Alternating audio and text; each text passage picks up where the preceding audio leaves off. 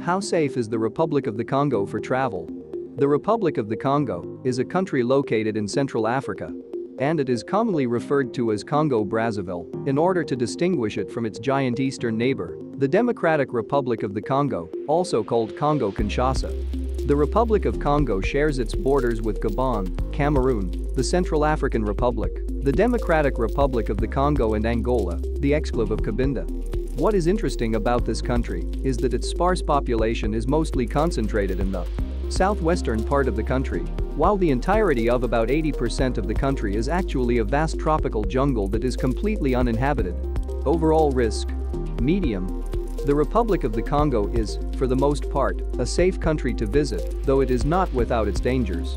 You should be vigilant and take all possible precaution measures in order to minimize the risk of getting stolen from. Travel insurance. Just like anywhere else, we recommend getting travel insurance when traveling to the Republic of the Congo.